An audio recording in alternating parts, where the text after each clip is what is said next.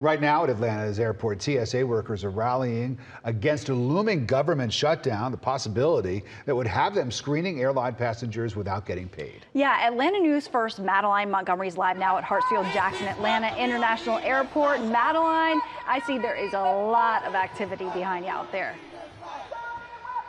Yeah, we're really right in the middle of it, right here at the North Terminal. You can see they're marching right now, and they're trying to raise awareness for the fact that if the government shuts down in 7 days, they will be screening passengers here at the airport without pay.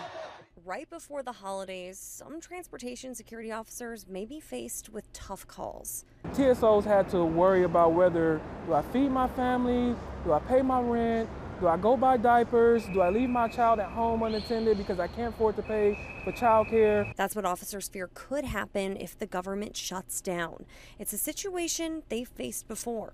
Definitely not good for us federal employees because guess what? The TSO workers who I represent, Transportation Security Administration workers, they have to come to work without pay. That's why the American Federation of Government Employees is rallying at the world's busiest airport, pushing passengers to call their legislators to figure out a budget before current funding expires. There's also a bill the group is pushing, H.R. 3394. That would ensure TSA officers would keep getting paid during a shutdown using the security airline fee that passengers already pay. When you go through, see an officer a little down or whatever, just know that they are a little bit stressed at this time and give them some kind words of encouragement.